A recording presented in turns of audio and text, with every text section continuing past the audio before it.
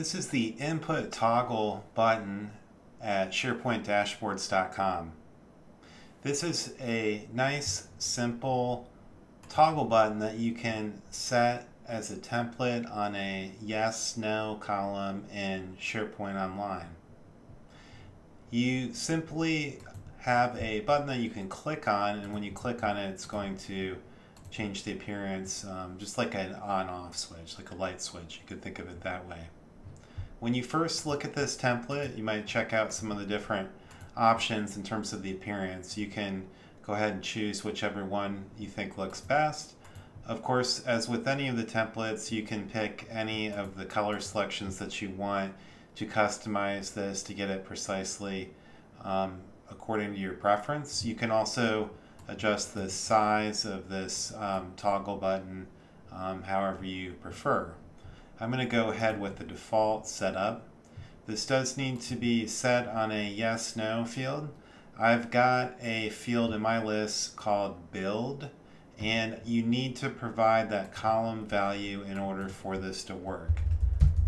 So I just put in my field name, and now I'm ready to go. I can just click copy template, follow the directions in the pop-up window, then click OK. And now I can come over to SharePoint, go to the column header, column settings, format this column, click on advanced mode. Now you can just paste into the window. So I can see the values very easily, but what's especially nice is that it's interactive. So if I click on any of these toggle buttons, I can update the value to turn it on or off at any time. So really quick and easy to use. And obviously, if you want to tweak the appearance of that, you can simply come back over to your page and pick a different template. And maybe I want to see what it looks like as a small toggle button. I just once again click copy template and then come back over to my column header, and I'm going to just reapply my template. Whoops, I forgot to give it the field name again. Okay, let's try that one more time. Reapply the template, paste, and save, and now I have small toggle buttons, so you can get it to look however you want. So this is a really nice, easy switch you can put on a yes/no column in your SharePoint list.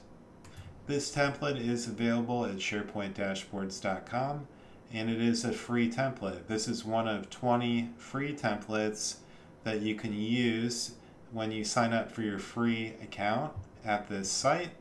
There are more than 100 professional templates available for you in addition to the free template, so be sure to check those out as well. Good luck!